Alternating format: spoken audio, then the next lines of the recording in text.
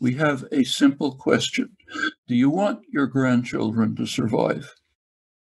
I think the people you're talking to say, yes, I want my grandchildren to survive. So many people's grandchildren are already not surviving. That's the issue. Yes. Do you want to ensure that they'll live underwater or have a chance to survive? So many people aren't thinking about living underwater because they're incarcerated or they're unhomed. Then as an activist, your goal is to get them to think about it, because that is what is at stake. So that was a clip of the upcoming interview Virgil and I did with Professor Noam Chomsky. It was a wild ride. What did you think, Virgil? I think we won the debate. I think we proved we're smarter than him. Stop. Look, well, we obviously really appreciated him taking the time, a full hour almost to talk to us. And, well, what else has he got to do? He's got tenure. Well, look, I think a lot of the left is very familiar with the fact that his advice that we should vote against Donald Trump and make sure that he is out of office, advice which he offered up pretty shortly after Bernie Sanders dropped out of the race, it was very controversial because at the time, I think a lot of leftists were still hoping to have some political leverage and to be able to condition their vote on something. So we had that conversation about whether or not it's appropriate to condition one's vote. And we got a very clear answer from him in response. It's worth noting that Noam Chomsky is an anarchist. And anarchism leads to crap like this. Virgil. I'm sorry to any anarchists listening, but come on. No, I don't say Virgil because of that. I say it because, I don't want our guests to think that we're going to have them on and then talk smack about them. And then roast them. in the intro. The reality is, I kind of like that. I kind of like that idea. We're like a Joan and Melissa Rivers type thing. Ooh, when you come on, you're gonna get roasted. What are you wearing, Professor? Well, look, Who's that sweater? I'm no academic. I'm obviously not Noam Chomsky, and you guys could all feel free to tear us into pieces and tell us how wrong we are after this. Virgil will still be in the posting section of the Patreon saying that he won the fight, regardless. Yeah, absolutely. Well, I won the fight. He was completely misrepresenting my points. He was, deflecting, just sort of repeating the same things. We clearly won the debate. I think a lot of the people who are swayed to vote for Biden after listening to Marianne are just now going to vote third party after hearing how badly Professor Chomsky did against the two of us. And also, you say we're not academics, but we do host a podcast, which honestly, academia is, it's outmoded. Nobody needs it. Nobody cares about it. No, we're the ones generating the ideas that society uses, that activists put into practice. You, me, and Joe Rogan, baby. Yep. All right. Yep. Well, this is Bad Faith, and this is Noam Chomsky.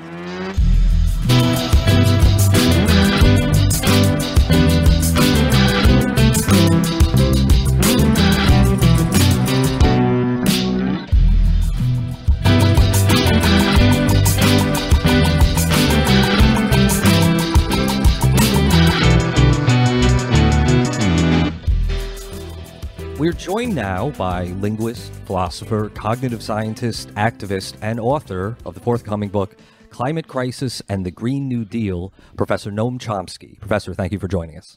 Thank you so much for joining us. I want to echo what Virgil's sentiments are. Your voice is so incredibly meaningful and persuasive as someone who is deeply respected, obviously, for both your scholarship and kind of your political opinions over the course of time. And so it made big news, understandably, a few months ago when you came out very strongly advocating for leftists who at the time were, many of whom were very frustrated by the way the primary season ended, to pledge their votes to Joe Biden. No, I didn't say that. Okay, can you clarify then? What is your position? What I said is 1,000 times, as loud as possible, you should vote against Trump. Now it happens that there's a technical fact which says when you want to vote against Trump, you have to push a lever for Biden. But the left doesn't get involved in these games. The idea of making elections the be-all and end-all of politics is the mainstream conservative idea. The idea is politics is supposed to be restricted to electoral extravaganzas. You show up every couple of years and push a lever, then you go home. The official doctrine, I've repeated it, quoted it from the main sources, is you're supposed to be spectators, not participants. Your job as a citizen is to show up every once in a while, pick one or another of the so-called responsible men, and then go home. To use the phrase of the main writers on the topic, Walter Lippmann in this case, the ignorant and meddlesome outsiders, the public, have to be put in their place. They have a role to show up and vote now and then, period. Now, the left has always taken a very different view. Real politics consists of constant activism. Every once in a while, an event comes up in which you have to take a couple of minutes to decide whether it's worth pushing a lever to keep out someone who's truly dangerous. So if, in this case, the argument for that is simply overwhelming, is the most dangerous figure ever to have appeared in political history. So yes, take a couple of minutes, vote against him, then proceed back to real politics, which is the constant activism, which in fact has pushed Biden's program to the left of any of his predecessors, and if it continues, can go more. But the principle is vote against Trump, then challenge Biden. Well, I think the argument that's being made by some on the left, including myself earlier in this election cycle, was that by withholding one's vote, by saying I'm not going to vote for Biden, or as you say, against Trump unconditionally, you could continue to push Biden to the left at a time when he is most vulnerable because of his electoral position. So that endorsing him early on in the process, or endorsing him by virtue of saying you're going to vote against Trump, no one's talking about third-party votes as counting as against Trump, right? We're talking exclusively about votes for Biden. So I guess the question is, why? Mm-hmm. Now let's try to be serious about it. To say there's an argument that says by joining the 50% of the population that doesn't vote, I'll somehow influence the Democratic Party. I think that's a pretty long shot. Yeah. There's another, yes, a very long shot. They don't pay attention to the 50% who don't vote. There's another proposal, which is say, keep the activism going, compel the program to move to the left, as was done, and then vote against Trump and vote and challenge Biden, keep pushing it to the left. These are two strategies, okay? But in neither case is it a matter of voting for Biden. It's a question of which strategy you use to push the party to the left. One is, I'll keep quiet. The other is, I'll get engaged, the way the Sunrise Movement was, the way the Sanders campaign was, and succeed in pushing the program considerably to the left. In fact, the actual program on crucial issues, like, say, climate change, despite the resistance from the DNC, turns out to certainly be better than any predecessor and not too bad and can be pushed farther. So those are two tactical choices about how to move the program to the left. In my view, at least, the advantages of the tactical choice of constant activism are overwhelming. Keeping quiet has no effect. Well, I think that I agree with that, absolutely. And that no one I know is really advocating to keep quiet.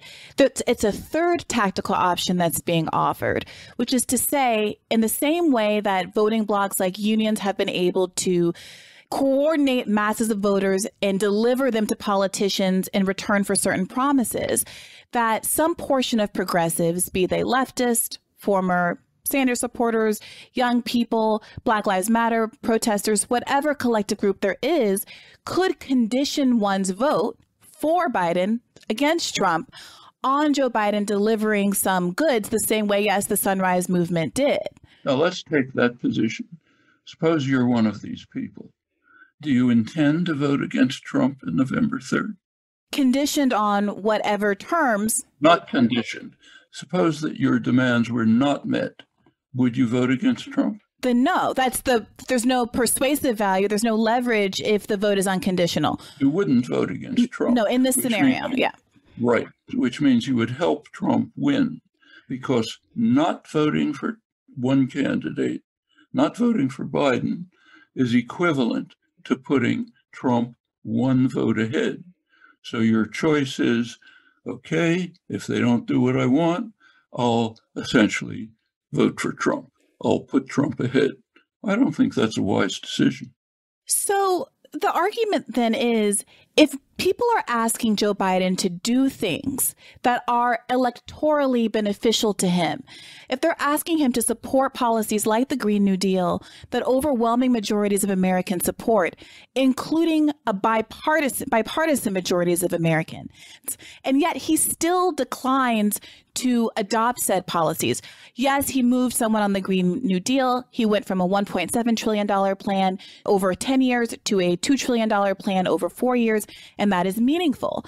Of course, it pales in comparison to the level of investment that many climate scientists say is absolutely necessary for us to meet the UN IPCC goals to actually getting where we need to be in terms of degrees Celsius change. All of this is common ground, but it's missing the point. Mm-hmm. The question is, what are you intending to do on November 3rd? If you say, and you mean what you're saying, if you don't vote, put Medicare for all on your program, I'm going to give a vote to Trump. If that's what you mean, say it, okay? Mm-hmm.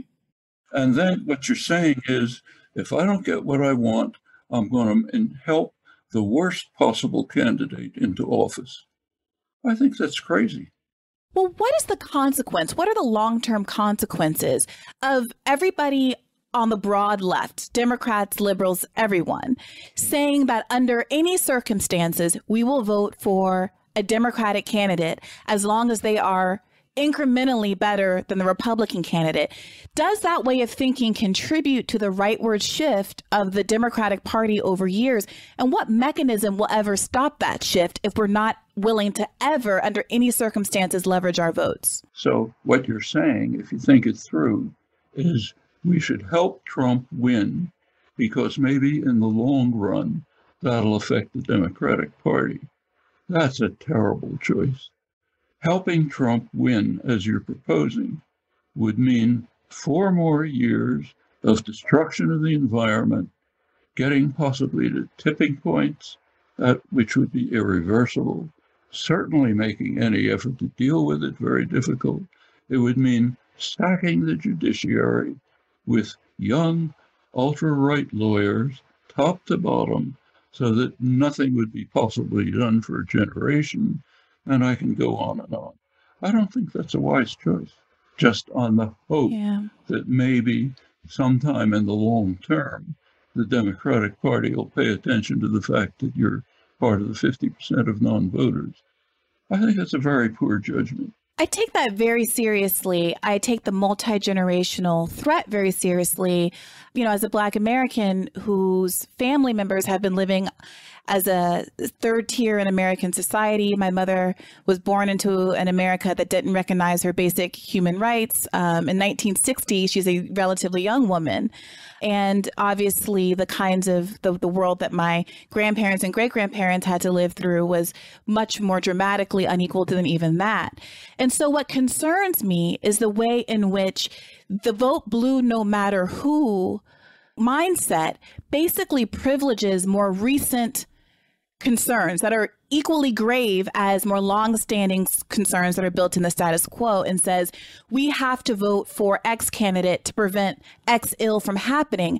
At the same time, those who have suffered under the status quo never seem to get an opportunity to have their issues heard, because a maintenance of the status quo is always a number one priority that will do anything to preserve. And I think that when you look at a lot of who is feeling disaffected right now, it is a lot of younger Black voters who felt like there was an opportunity to pull the lever and do things the right way with Barack Obama, but who don't see any real change having materialized, and that the status quo for them just simply isn't good enough.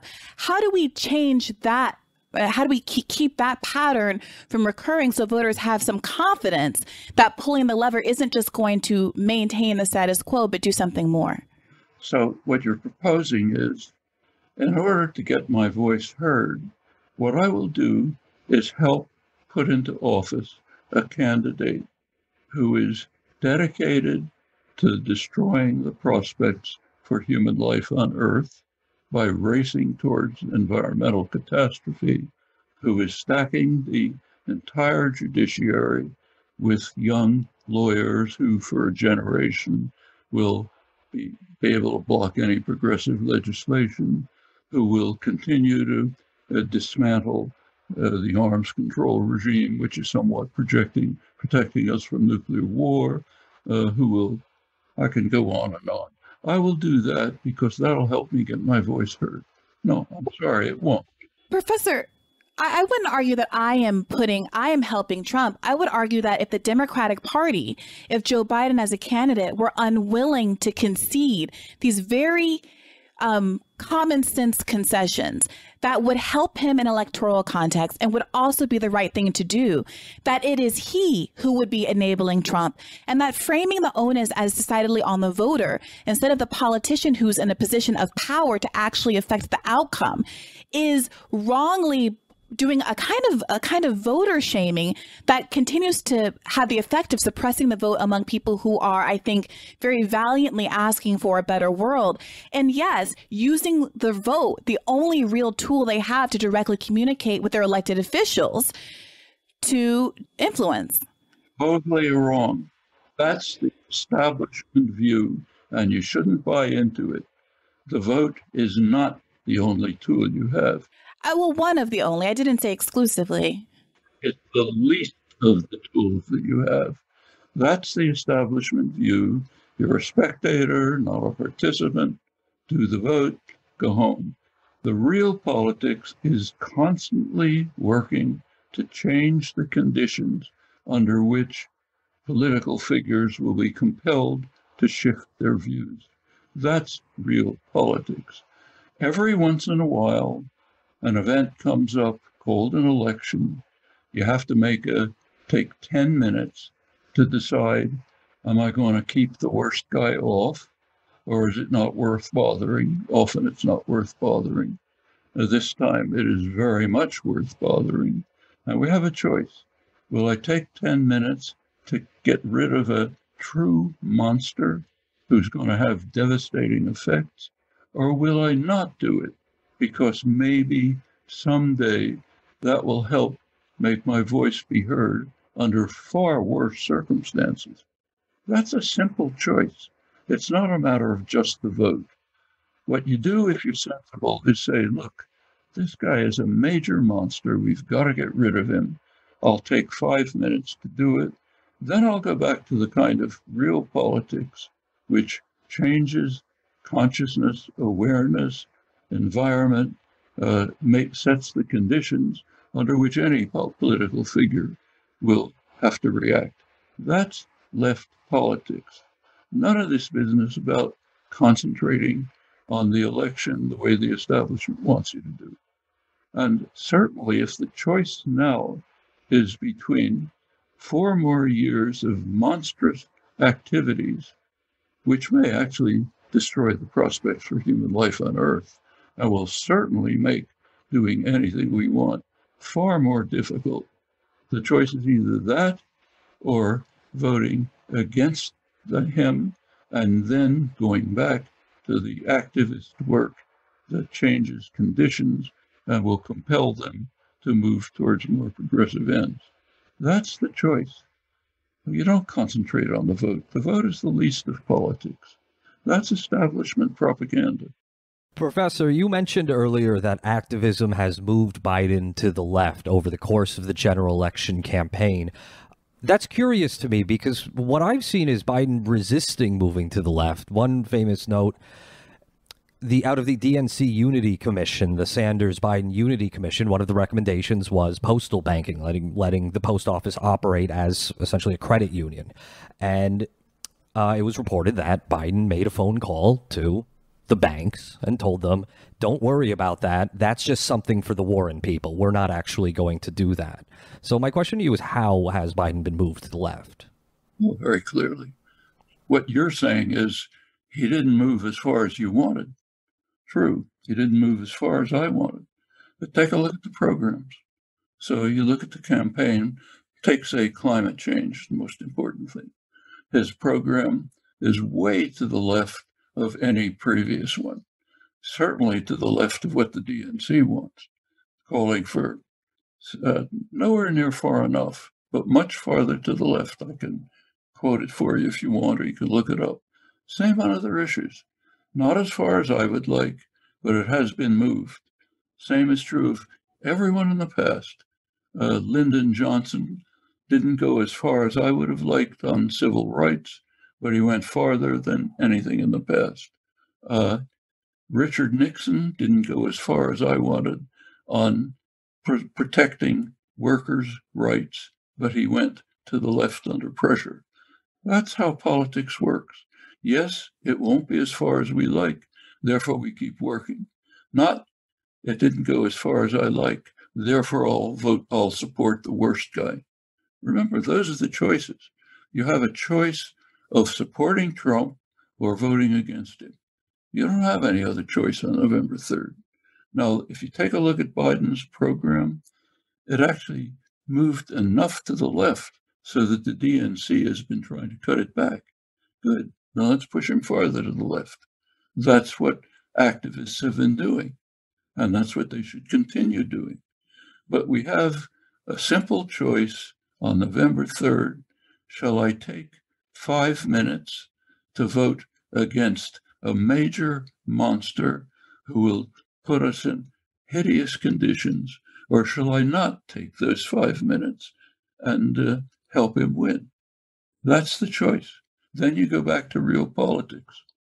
Would you make this same argument if the nominee were Michael Bloomberg? Of course. He's nowhere near as hideous as Trump. I mean, take climate again, which is one of the major problems. A lot of things wrong with Bloomberg, but his position on climate is infinitely better than Trump's. Trump, the parts of the left can't seem to understand. They're joining with the far right in denying the crisis of climate. There's plenty of other things, but let's just keep to that. Trump is alone in the world in pressing the accelerator towards disaster soon. That's a crucial issue. Do we want to support that, or do we want to kick him out? That's only one issue. No matter how bad Bloomberg may be on other things, it doesn't weigh in the balance against this. On the other things in which he's bad, Trump is also worse, but that doesn't matter.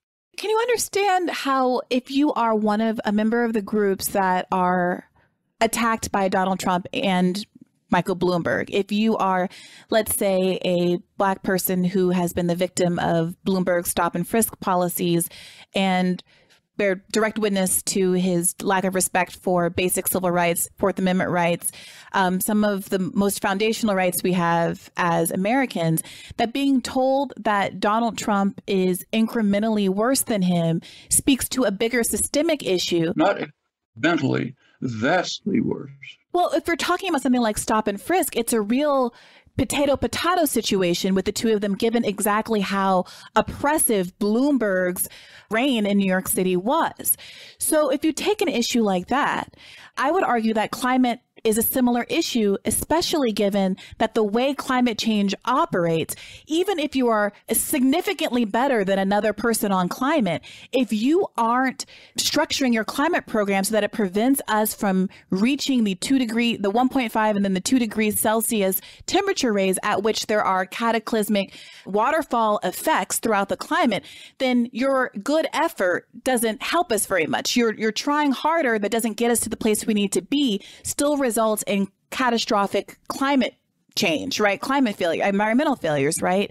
So the question is, why are we constantly in a scenario where we're being asked to choose between two options, neither of which really get us where we need to go, when overwhelming majorities of Americans actually support a full-throated Green New Deal program, the likes of which more progressive candidates were supporting in the race? You're asking, why do we live in a capitalist society that we have not been able to overthrow? Well, not necessarily. I think my question is a little bit narrower than that. But that is not the question that arises on November 3rd. On the question of housing discrimination, they're both, Bloomberg and Trump are both bad. Trump happens to be worse. But it doesn't matter, because the issue on November 3rd, even if it was Bloomberg, is not housing. It's, shall organized human society survive? There's a big difference between 1 degree centigrade and 4 degrees centigrade, which Trump is driving for. Yes, he is. We have the documents for it. That means cataclysm, okay? Total cataclysm. All these other issues don't arise. And that's only one point. So the question is, on November 3rd, do I take 10 minutes to stop a monster who's trying to destroy us and then go back to work to try to change the society? Or do I help the monster? That's the choice.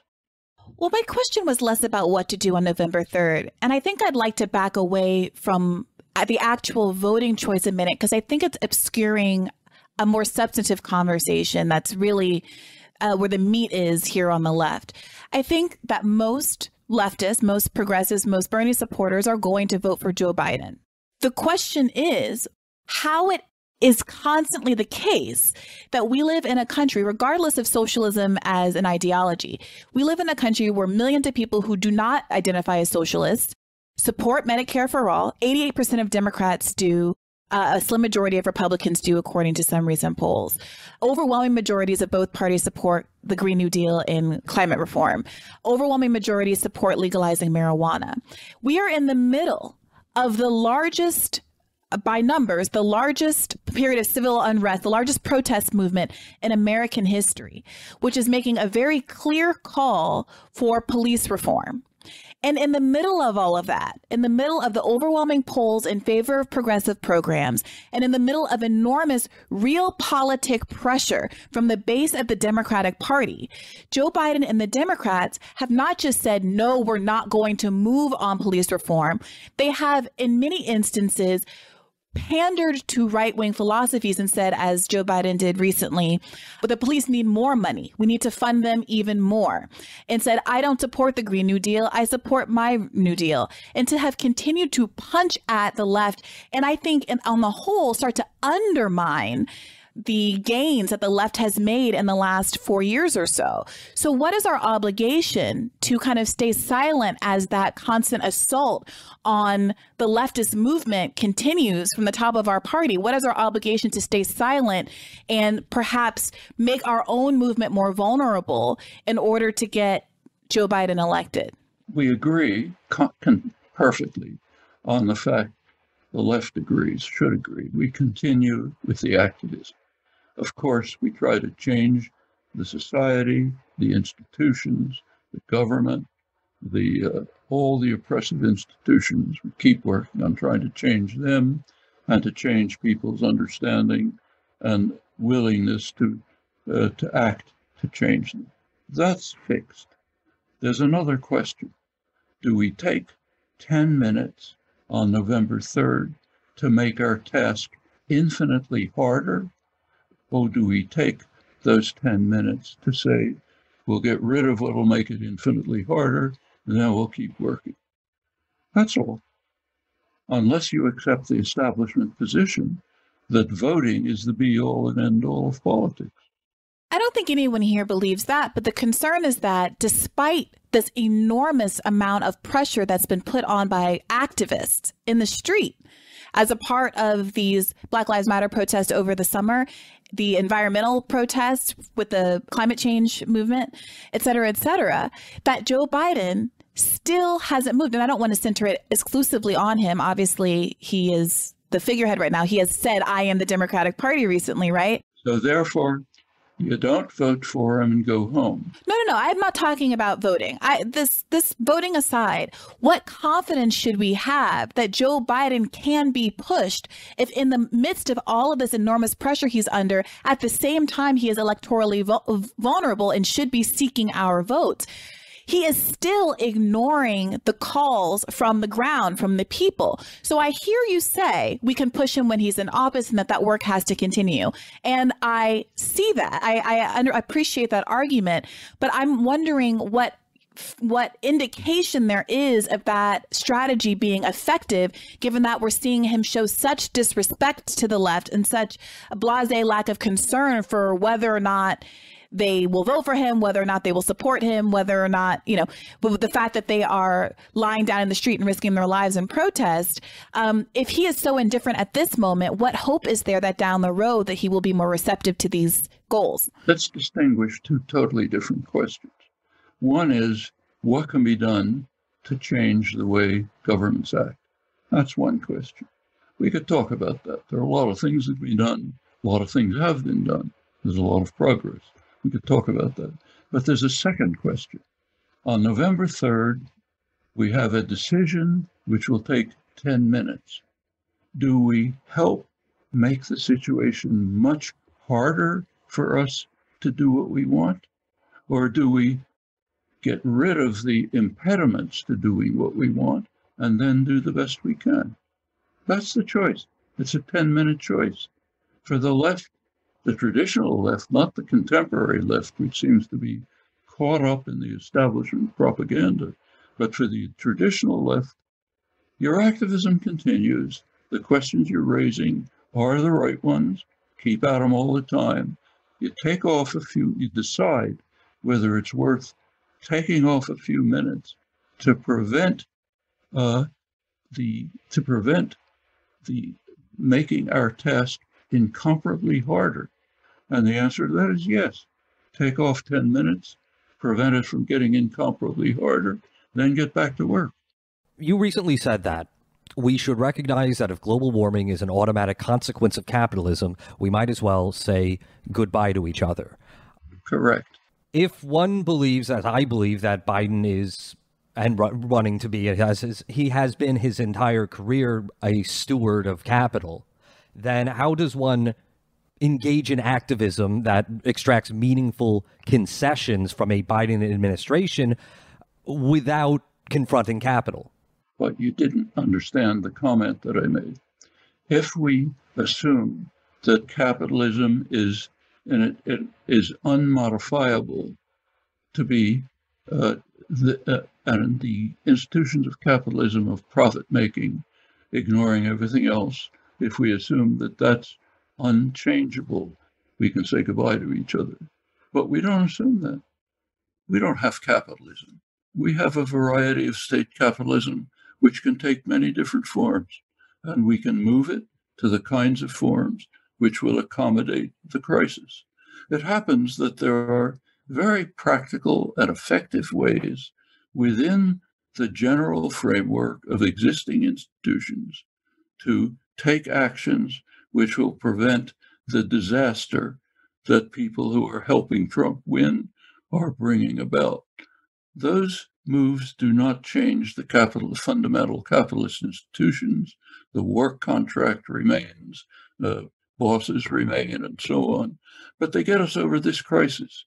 Then we can go to work to change the institutions. The alternative is to say, okay, let's give up. It's hopeless. No, I don't think it's hopeless. I don't want to say goodbye to everybody. And I don't want to go to the voting booth or to take on November 3rd to say, I'm not getting everything I want. Therefore, I'm going to help support the worst. That's the choice. You don't have a different choice.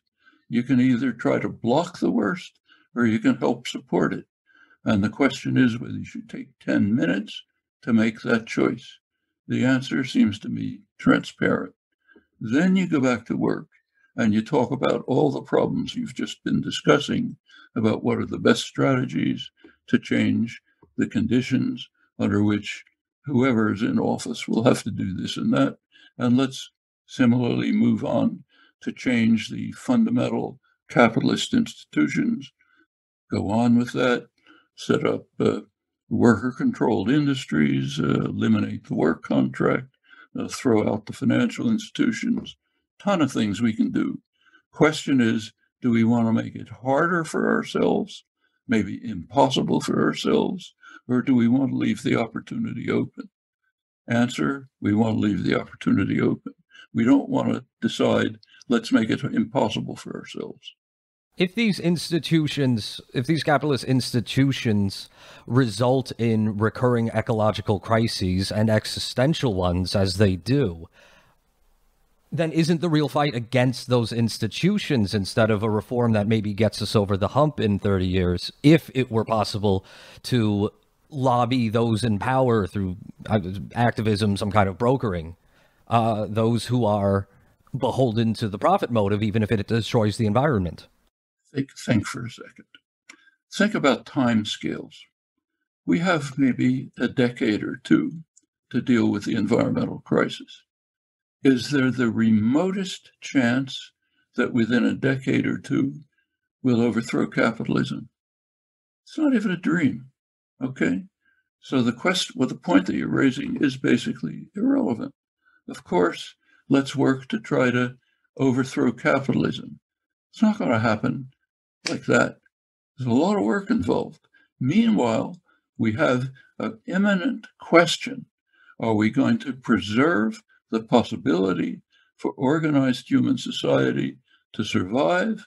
Are we going to preserve the possibility for us to work to overthrow capitalist institutions? Or are we going to say, it's hopeless, let's quit? I prefer the first. You're calling for the second.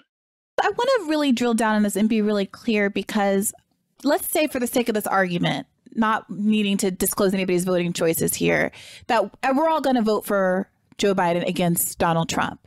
But there are many people for whom this argument is not persuasive because it feels to them like they are being shamed. Oh, the environment is going to be ruined if we don't vote for Biden, and you have to care about these things. If you don't care about things, it's deeply irresponsible, et cetera. And I take that argument. But the reality is that for millions of Americans, their existential experience is that they are already living on the edge, that they have been lied to and misled by so many politicians for so long, and their own personal material conditions are so bad that they are basically saying, throw me a lifeline. Throw me the bare minimum and I will vote for you, and it will enable you to do everything you want in terms of environmental reform. All you have to do is throw me the tiniest of bones. My life is on the line. All I need you to do is save my life and I will vote for you. And the Democratic Party and Joe Biden is saying, no, you have to vote for me because of the environment. I reject your individual material personal concerns. I don't see how you can tell someone like that even if there are these bigger concerns that they should abstractly be invested in, that they should put those things before their immediate material circumstances, even if, of course, poor, working class, people of color, et cetera, are disproportionately affected by the climate crisis. So as a strategic question, why is it that Joe Biden and Democrats more broadly are rejecting these programs, and what does that mean for our ability to actually affect change down the line without doing something that's more radical and perhaps and valuing our votes enough to arguably withhold them at some point under some conditions? Well, the answer to that is to drop the establishment view which you're adopting and to return to the traditional left. Yes, there's all kinds of institutions that are rotten. We want to change them. We're going to work on them.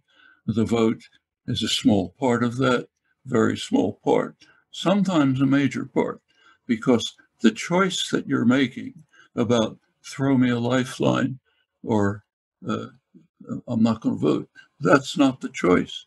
The choice on November 3rd is, do we take a few minutes away from the activism that is working on throwing a lifeline? Do we take 10 minutes off to eliminate a major huge impediment to this? Or do we say, I'm going to help the impediment be established? That's choice. The choice that millions of working people are making is not whether to take 10 minutes and vote. It's whether they're going to stand in a long line, risk COVID, take time off of work, where they're going to be, negatively impacted professionally for doing so. And also, these are people who are being asked to do that and make personal sacrifices to vote without getting anything personally in terms of their personal needs in return. Is that the choice on November 3rd? This is a choice for millions of Americans. It is. Is it the choice? Think for a second. Is it the choice for you? Well, no, but we're not talking about me. Is it the choice for the poorest person in the United States? Absolutely. Sorry, that choice is not arising on November 3rd. We live in this world, not some world we'd like to imagine. In this world, the choice on November 3rd is, do we support someone who is a major threat to our existence, or do we throw him out and continue to work on the things that we want to achieve? That is the choice, a 10-minute choice. None of the things that you're raising even arise. They don't arise on. Well, let's talk about what this world that existed in 2016, where in a state like Wisconsin, for instance, where Hillary lost by only about 20-odd thousand votes, there were 88,000 Black Americans who voted in 2012 who declined to vote in 2016. This is in a state which has been economically disadvantaged by trade deals for all the reasons that everyone on this call understands. And when polled as to why they didn't vote, a very small percentage, about 4%, said voter disenfranchisement. The bulk of those voters, about 60%, said that they didn't think it would make a difference in the world. Now, you and I, because of the reasons you've articulated very well about climate, et cetera, understand that there are meaningful differences. Climate is the main thing, but there's thousands.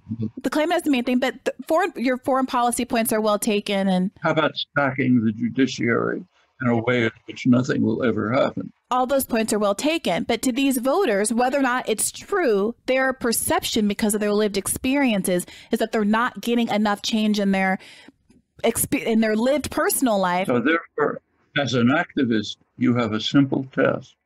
Try to get people to understand that that is not the question that is arising. The question that is arising, which would take you 10 minutes for an activist, is, shall I help get rid of a huge impediment, which may indeed make everything I hope for impossible? Or shall I shall I help that impediment remain? That's the choice, nothing else. And you have to get people, as an activist, you should be getting people to understand that. These other questions are important, but they are not arising in those 5 minutes in which you have to make that decision. What if by helping Biden to win, getting Trump out of office, we are all basically ensuring 4 to 8 years of the kind of incrementalist status quo Democratic leadership that continues to cause more voters to be disaffected, fewer voters to want to vote at all, much less as Democrats. And then 4 to 8 years from now, we're presented with a Tom Cotton presidency, or the presidency of someone who's even worse than Trump. Can't you understand that this question is not arising? The question that is arising, are we going to get rid of a huge impediment to survival, or are we going to help install that impediment? That's the question that's arising. Yes, we will have a candidate we don't like. We'll therefore move to challenge him in the traditional ways the left always done. But that's not the choice that's arising. The choice that's arising is, do I take 10 minutes to eliminate an impediment that will make all my hopes impossible, or do I help establish that impediment? That's the choice that's arising. It should take 10 minutes, if even that, to make the decision. Now, if people don't understand that, it is your task as an activist to help them understand it. The other questions you're talking about simply don't arise in those 10 minutes. We keep working on them, yes, But that's not what's arising in those 10 minutes. It's very simple. One of the central claims in your book is that it would cost less to take care of climate change than was spent on World War II. I believe your co-author, Mr. Pollin, cites a figure about $18 trillion over 20 years to convert to a fully carbon neutral economy. And that is, I think there's no coincidence that that was about the amount that Bernie Sanders proposed for his Green New Deal. Joe Biden has proposed $2 trillion over the next 4 years. The last time the Democrats were in power, 2009 to 2011, the biggest ticket item that they could pass in the middle of the greatest, economic crisis since the Great Depression was a stimulus package that was less than $800 billion. Out of the laundry list of things that Joe Biden has proposed, many of them very, very expensive, why should we believe that he will spend $2 trillion over the next 4 years effectively? You should believe it. You should not believe it. That's why if you join the left, you'll continue to work to make it go beyond. But the choice that we face on November 3rd on this issue is, shall we vote for or against a candidate who wants to do nothing except race to the abyss? That's the choice, okay? If we manage to get rid of him, we move to the next task of pressing the Democratic candidate to go beyond the most progressive program that has yet been presented and to move on to the kind that we want. But what you're talking about just doesn't arise. The question that's arising is, do we help Trump get elected and race to the abyss, or do we get rid of him and then go back to work? That's the choice. Other questions arise, but that's not the choice that arises in those 10 minutes. Very straightforward. The fact of the matter is that what Pollin suggests is 2 to 3% of GDP, which turns out to be less than what the Treasury has poured in to save Wall Street in the last binge of dealing with the economic crisis. It's well within reach. With continued activism, it can be done. But the choice that we're faced on November 3rd is whether to make it impossible or to let it be possible. And if you think through what you're suggesting, you're saying, let's make it be impossible by keeping in the power that is never going to listen to anything we say, and it's going to race to the abyss. If you want to do that, say it straight out, but don't go around it somehow. You and I agree on Trump, but why should we believe? That's the only issue. Let's get rid of him and then get to work. Sure, but we are looking at a wider window here, and why should we believe that Biden is susceptible to activism? Either he is or he isn't. If he isn't, we're lost. If he is, we have a chance. With Trump, it is hopeless. Okay, not only hopeless, but it's a race to disaster. So the choice is, shall we race to disaster, or shall we try to prevent the race to disaster and do what we can to move them to the left? That's the only choice that's arising. There isn't another choice. I understand that the way you framed it seems very straightforward, but I would offer that for millions of Americans, including 40% of the country who are non-voters, they don't see it that way. And perhaps they're irrational and obviously would disagree with them, and perhaps they're wrong. But the reality is that activists, I am not an activist. I don't claim that mantle. You're very as active. much as I have respect for them. But activists are in a tough spot because if you cannot, I would argue that if you cannot offer something that's a lot closer to an individual's life experiences and demonstrate how their lives will fundamentally improve, they have They don't feel like they have the incentive that you would like to think that the environment is to go to the ballot box. And so it becomes an electoral question. It becomes a persuasive question. It becomes a question of how much we actually want to enable activists to do their job, to seriously consider how much leverage we have as people with platforms to influence what the Democratic Party offers and what activists can then take to the people. And I can't help but think that at this moment where we have the most leverage, because ultimately Joe Biden needs our votes to win, that it is incumbent on him to do the most he can do to make his platform most appealing to the most voters, especially those voters who are the most marginalized and disaffected and who the Democratic Party holds itself out as representing.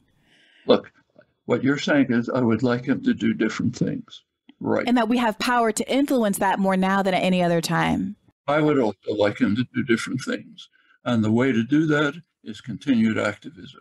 Now, as an activist approaching the people you're talking about, you should point out that they should free themselves from the establishment doctrine that what matters in politics is what you do every 4 years. No, it's not. What matters in politics is the constant activism that changes things, that changes consciousness, that led to the change of consciousness that permitted the Black Lives Matter protests after Floyd. A lot of work went into that. That's politics. Now we have a simple question. Do you want your grandchildren to survive? I think the people you're talking to say, yes, I want my grandchildren to survive. So many people's grandchildren are already not surviving. That's the issue. Yes. And you want to ensure that they'll live underwater or have a chance to survive. So many people aren't thinking about living underwater because they're incarcerated or they're unhomed. Then as an activist, your goal is to get them to think about it, because that is what is at stake. What is at stake is precisely that. And if you can't do it as an activist, too bad. That's your job. Your job is to say politics is not pushing a lever every 4 years. It is engaging in the constant activism which will change things, as it's done in the past. Doesn't happen in an instant. Have to keep at it. Now we have a simple decision. Are we going to make it impossible to achieve what we want? Are we going to work to ensure that your grandchildren will not be able to survive? Or do we want to take the opportunities that exist and try to make things better? It's a very simple choice. And as an activist, that's what you bring to people. We really appreciate your time. Thank you so much. You've given our listeners a lot to think about, Professor.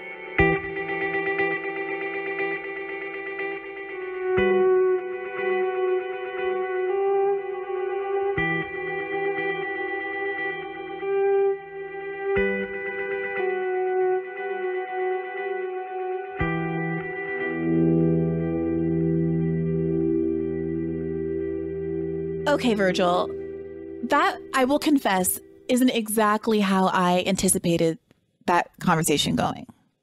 I think on some level, you know me, I'm not someone who's ever said don't vote for Joe Biden, nor am I someone who I think can be characterized as indifferent to the very real world consequences that a Donald Trump president would bring.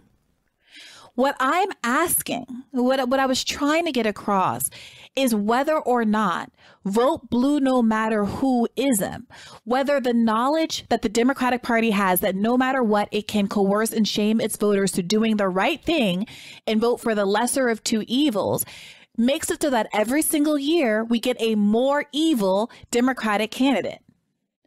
And my question is, okay, Donald Trump, let's say he's the worst president ever, but what if you replace him with Bush, replace him with, Bush 1, let's replace him with Reagan, replace him with whoever you want, who arguably you could go fact by fact and say that they were just as bad or worse than Trump in various respects, but let's just pretend that Trump is somehow unique here among Republicans.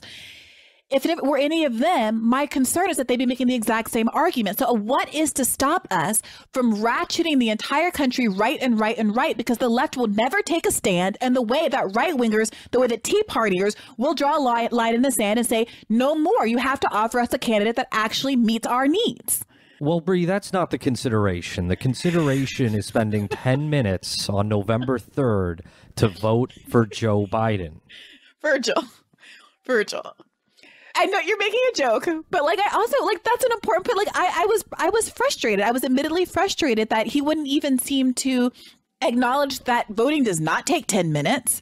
That voting is famously an onerous process, particularly for historically disenfranchised people. Especially right now. Right. We're in the middle of a global pandemic, and this idea that people are cavalierly voting.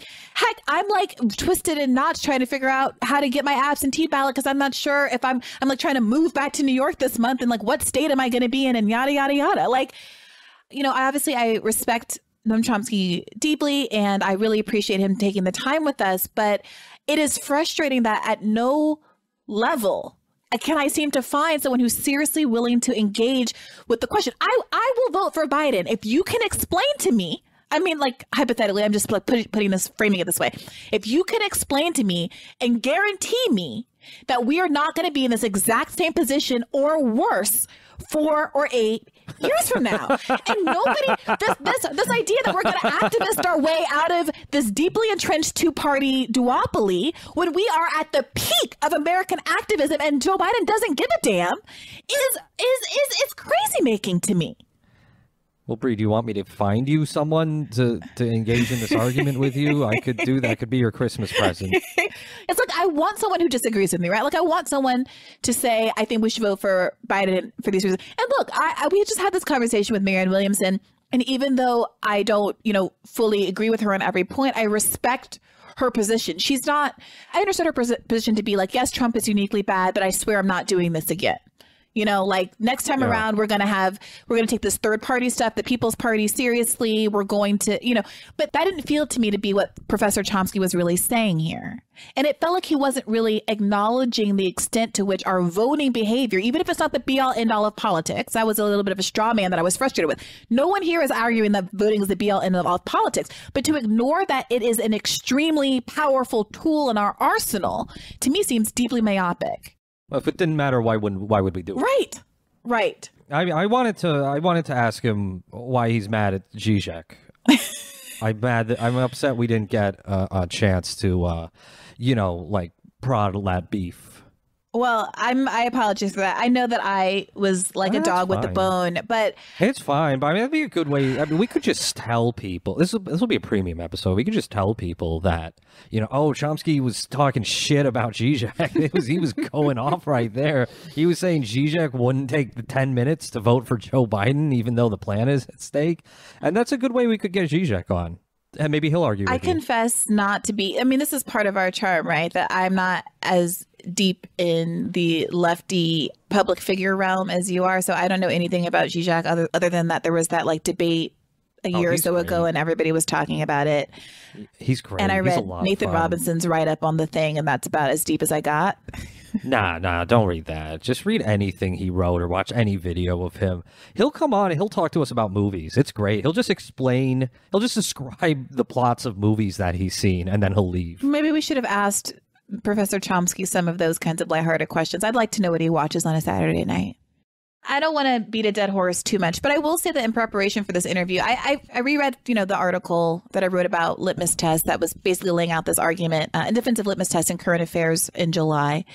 And I was thinking about developing some of those thoughts in light of how dismissive Joe Biden has been recently of the left broadly. And litmus test? Yeah. So this idea that is there any low point for Democrats, like how Chomsky said he would vote for Bloomberg. Like, how far to the right you're willing to go.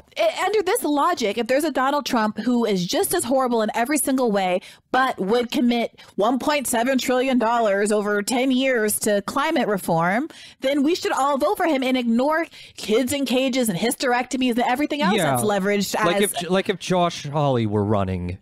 And if he were Trump's opponent, and he said, Josh Hawley said he'll spend $2 trillion on climate change, so gotta vote for him. We gotta vote for him. That's the existential issue. And what does that mean for you if you are one of the people who's being directly affected by some of the horrors that these politicians are inflicting on people?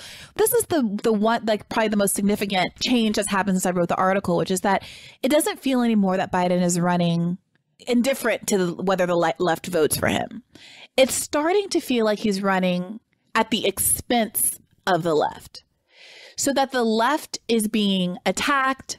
Our ideology is being watered down. He keeps talking about healthcare as a human right when everyone knows that he doesn't support. Well, the problem is everyone doesn't know. People believe that he believes healthcare is a human right because he says it, but it's diluting the message in the same way that Medicare for all who wants it was intending to dilute the message. And at some point, his victories start to come at the expense of the left's ability to advance its own interests. And what is our obligation? To stay silent? I agree. Let's call it truth. Let's stay out of it. I won't say anything until he wins. But if he keeps attacking all of the foundations that we fought for and won over the last 4 years in terms of these ideological battles, he's setting the clock back in a way that is arguably, I'm not going to say just as dangerous as Trump, but is also very dangerous in a way that shouldn't be ignored. And how much are we saying that he's willing to take from us before we raise a hand and say, okay, dude, like, I don't want you not to win, but like, leave us the hell alone. Yeah. Absolutely. Like, you can't win on your own terms. If you're a moderate and America loves moderates and that's why you're the one who should be president right now, or you should be the candidate right now, why do you feel the need to appropriate left language? If you're so invulnerable from attacks about being a socialist, and that's why Bernie Sanders shouldn't be, the nominee, why is it that you can't answer a simple question at a town hall about whether or not you're a socialist without undermining the considerable percentage of your party, the majority of people under 30 who think that socialism is better than capitalism? I beat the socialists. That's how I got elected. That's how I got the nomination. Do I look like a socialist? Look at my career, my whole career. I am not a socialist. Why can't you fix your words and advocate for yourself without tearing down people around you who you're also counting on to vote for you? And if you honestly think that you can win without the left votes, why are we under all of this constant pressure to fall in line? It seems like they're trying to have their cake and eat it too. Absolutely. It's especially grotesque when you have Bernie Sanders flying across the country to campaign for Joe Biden. Yeah. Putting himself at grave personal risk. When none of the other people on that T-shirt, Beto and Kamala and that T-shirt, none of the rest of them are putting their lives on the line, even though they're not 78-year-old men. Yeah, Mike, what's Mike up to? Yeah, what's Mike up to? Anyway, look, people are going to be upset about this, and I don't want anything to be misconstrued. What about this episode? Yeah, I mean, even this little rant in which people are going to take as, oh, Bernie's national press secretary is telling people not to vote for Joe Biden. No, all I'm saying is that I think it's irresponsible of us not to want to protect our interests somewhat. We're supposed to just take this beating. Like, the left believes in things. It has its own program. It's fighting for them. It's fighting for things that are widely believed among most Americans and that are fundamental rights and interests. And I think it is perverse. I'm sorry. It's perverse to say you're not allowed to speak up when the party that's supposed to represent you is trotting on those interests. Biden is this close to saying Black Lives Matter is hurting my election chances. Michelle Obama released a video today that trended on Twitter in which she basically spends 5 entire minutes, yes, I watched the whole thing, 5 minutes basically saying that our ancestors fought and died for our votes. Voting is so important. Protesting is great. Our ancestors protested for our rights, but protest voting is wrong. We cannot afford to withhold our votes or waste them on a protest candidate. One of these two men will be president. And only if we vote for Joe Biden with power and with passion will our voices even have a chance at being heard. Protest voting is throwing away your vote. And I'm really tired, and this goes back to the Marianne Williamson conversation, I'm really tired of being forced to make decisions that are completely separate and apart from our ethical, moral, personal considerations. And I'm also, can I say, really kind of offended by the idea that I'm supposed to go to my working class family members in Cleveland, Ohio and say, hey, I know you've been working at a $7 minimum wage and you're a 68-year-old woman who's bagging groceries in a Safeway, but you should really, really take time off in the freezing cold Ohio winter and go and vote for Joe Biden because, an academic somewhere told you that climate change, which you're never going to see, see, because the average black person only lives to like 65 anyway. So even black kids aren't. My grandkids, I won't even have grandkids. I'm probably not even going to have children because I'm recording this from my studio apartment. My economic circumstances are such that even as relatively privileged as I am, it just doesn't seem to hash it out right. And so you're going to ignore all of these material concerns and say, well, the environment is the be all end all. The Supreme Court is the be all end all. Half these people don't have the right to choose as is under the status quo. Half the people, the idea that Brown v. Board saved us, schools are as segregated today as they were in the 1960s. And I really resist the framing that things are so great now. Everyone has turned into Steven Pinker all of a sudden. I don't understand how you could divorce this complex, systemic, existential problem from people's immediate material concerns. Right. And say, yeah, I know you're experiencing racism. I know you're out of a job and you lost your unemployment benefits, but hey, this is really important. This is going to kill everyone. Yeah. Like if things are going badly for you, you might as well think, oh, fuck it, who cares? It tacitly is saying you think that those people are callous and indifferent or stupid. People know that the environment is important, but here's the analogy I wanted to say, but I didn't know how to make it like not sound awkward, so I'm going to just try it with you. It's like knowing that you support a sports team. You support whatever, the Lakers, and I support the Pistons, right? And the Heat. Well, I have, for reasons, long-standing affinity for the Pistons. They're playing in the finals. Okay, I support the Heat. So it's current. If the Lakers win, you win. Nice. You're a professional. If the Lakers win, you get to survive. If the Heat wins, I get to survive. Otherwise, we're summarily executed. Okay. We're each obviously rooting for our team to win. But if my team, which is obviously superior, I don't know who's better. I wanted more of an imbalance in terms of skill, so that this analogy worked better. But the Lakers are better. Okay. The Lakers are going to win. Edit this out if the Lakers lose by the time this episode comes out. But if your team very obviously inflicts self-harm, benches its 2 or 3 best players, and then says, hey, root for me anyway. Like, root for me anyway. And if you don't root for me, it's because you secretly wanted me to fail. Okay, so like the Lakers make the finals and say, we're benching LeBron every single game. Yes. Oh, he plays for the Lakers? Yeah, plays for the Lakers. That's rough. Well, I'm glad I didn't make myself the Cavaliers. Look, the point of the matter is, it's like, why is the onus on me as the fan when all the power and control is on Lakers management to make sure they have a winning team? Why is the onus? Why aren't more people asking, why is Joe Biden undermining his own chances at victory? Why isn't he doing more to put together a winning coalition? Why is the only response from our former First Lady, who I have a good deal of respect and admiration for, residual respect and admiration, why isn't the conversation, at very least, about what Joe Biden does in fact offer? Because there are some things that he's got that are good.